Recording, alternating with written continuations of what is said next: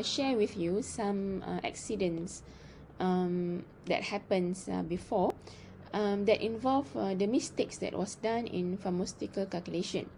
So as an example, in 1998, a baby died due to the mistakes in calculation during the preparation of peppermint water by a pharmacist in training at the pharmacy shop in the UK.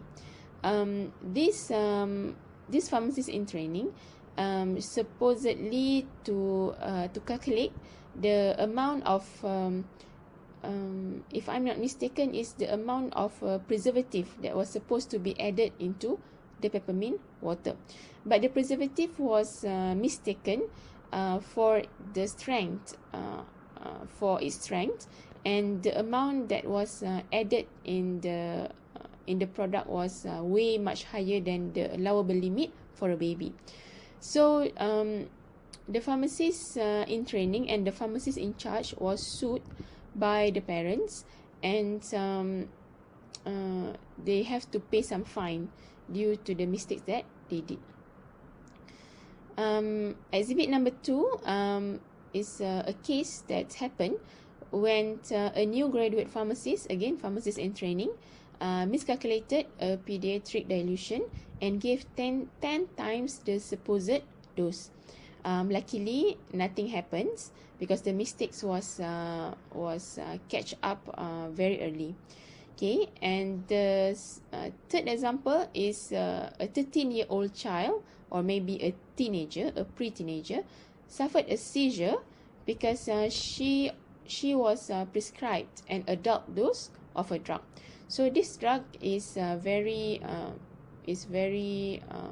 strong. Okay, so because the child was prescribed with the adult dose, due to the mistake, okay, due to a mistake, so the child suffered a seizure. Luckily, she survived. Okay, but this has left an impact to the people involved. I'm not telling this to scare you, but I'm telling this to with the hope that you will be careful. Okay, you will be careful. Okay, so today we will learn about percentages. So I think you have heard about percent forever since you are very small kids, because you know what are your marks in your exam. It's 90%, so you know percent, right?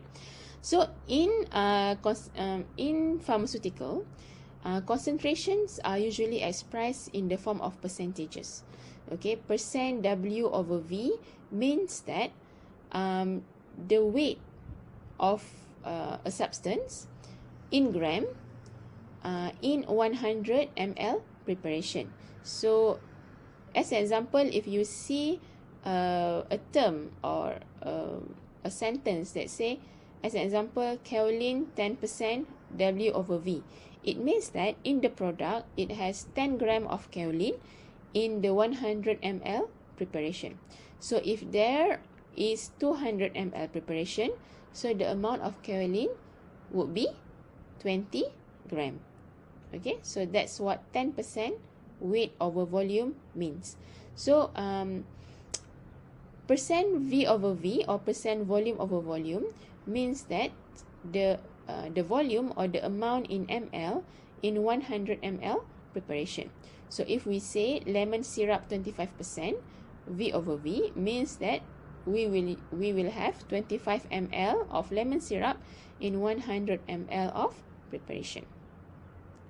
And the third one is W over W, or percent weight over weight, means that the weight of a substance in 100 gram of preparation. So if we say beeswax 1% W over W, means that in the product there's 1 gram of beeswax in 100 gram of preparation. So let's try this example. Okay, I give you 3 examples and you would need to come up with the amount of each ingredient in the product. Okay.